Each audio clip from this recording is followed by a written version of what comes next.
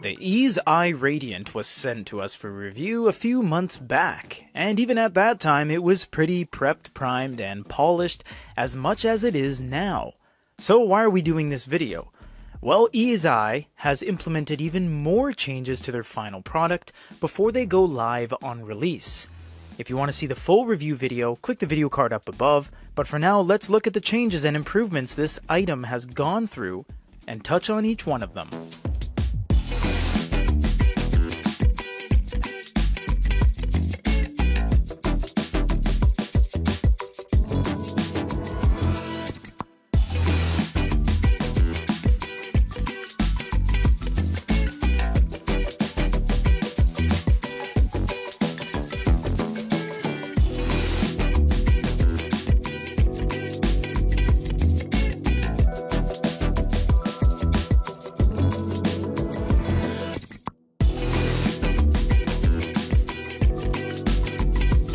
AntiGlare Layer.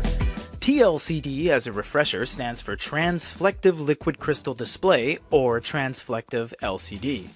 It has a reflective layer to utilize ambient light when using the unit, and when needed, a glow light to allow light to pass through the reflective layer and into your eyes. So with that comes the need for anti-glare attributes. You wouldn't want glare defeating the sole purpose of viewing this unit, so they have implemented an all-new high-efficiency anti-glare layer that cuts down on glare to give you the best viewing experience possible at the best spread of angles possible. Full spectrum LEDs. They've added an even better and fuller spectrum of LED packs to assist in getting you the best eye comfort possible. Reason being, if you use too low a degree of Kelvin, or too warm of a light, it doesn't do the image justice and changes the colors. Conversely, if you use too high of a degree of Kelvin, or too blue of a light, it is strenuous on the viewer's eyes. Wireless connectivity. This is a big one. Wireless connectivity is built right into the device now to allow for even more functionality. It's better to have it and not need it than to need it and not have it, so built-in Wi-Fi at no additional cost is only beneficial for use cases moving down the line, as they have set you up from the get-go with wireless communication on board.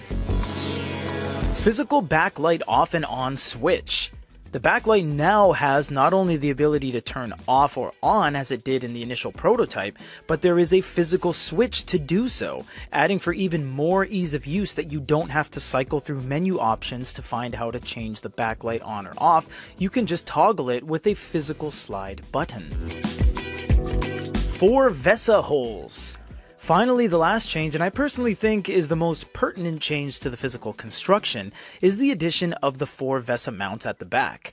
VESA is a standardized square layout of threads that allow the user to attach it to various computer mounts. This includes desktop wall mounts as well. These aren't small changes. This isn't just a fresh coat of paint and an additional USB port. These are pretty substantial changes that are all geared towards the user experience. They're carefully decided and catered to make sure the user has the best experience possible.